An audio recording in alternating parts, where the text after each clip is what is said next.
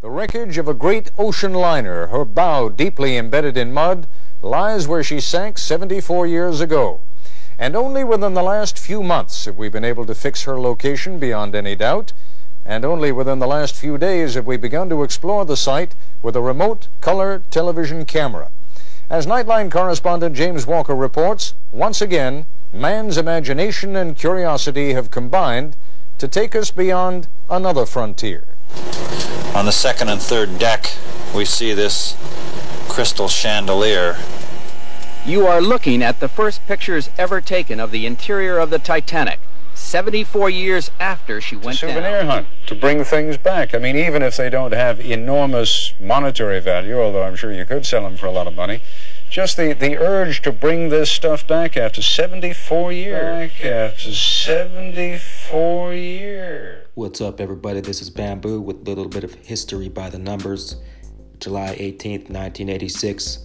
Footage of the Titanic Wreck is shown to the public for the first time. We all know about this story. It's been romanticized and all over pop culture and in movies. April 14th, 1912, the Titanic with 2,200 people on board or so hit an iceberg and apparently sunk. 1,500 people died, and that's the story. They say it was an accident, but we know much of what they say about history is not so. Influences have major interests in covering up stories like this. And in this instance, we do know that there were many prominent figures on board the Titanic that had major issues with the forming of the Federal Reserve Bank. And so those influences behind the formation of the Fed Bank definitely had something to do with this. And it was in their interest to see this ship go down. How long ahead did they plan it? That's a good question. But let's just take a look at some of these numbers. Okay, so this is the Gematria calculator. If anybody is not familiar with that, if you don't know much about Gematria, I'll throw the link to this calculator in the description. But when I write out RMS Titanic, you get a 45, 144, and 72, some key numbers. The 144 and 72, as you see, sync up with the Jesuit order, one of the secret societies that are behind pretty much everything in this world, our entertainment, our history, and pretty much everything else, politics as well. So you see those numbers, that's a pretty key match. Rituals happen all the time, every day, and they're disguised as other things, but ritual is 45, just like RMS Titanic. 74 years after it sunk, it was the footage was released. 74 years, type that out, you get 86, and that's a pretty key number because that syncs up with the Jesuits.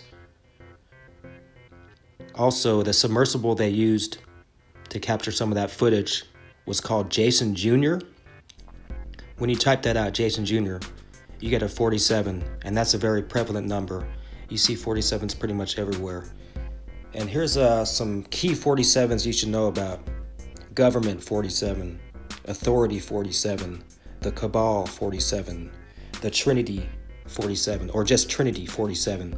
They've hijacked the Holy Trinity and used it against us. DC, like District of Columbia, 47, and Vatican 47. Very key 47s. We know all roads lead to Rome. So the 74, just like the 47, is a very important number. They're mirror numbers, so you see a lot of them together and for certain purposes. So 74s that are important you should know about would be Jesus, Messiah, Gospel, Jewish, Cross, Lucifer, Masonic, Occult, London, Holiday, Killing, and another important one, I think, in this case, Drown, 74. How many people drowned on that night, as they say? Some 1,500 people. One thing I think is very key, bankers and the Vatican, they match up in all four ciphers. And we know the bankers are running this world. They're one of the evil cartel mafia members that are part of this secret society that run us into the ground and keep us as slaves. So some of those numbers I thought were pretty key, just scratching the surface on this date in history with this If you want to know more, check out Gematria Effect News and other people in that community. They're doing great work. Thanks for watching, and bless up.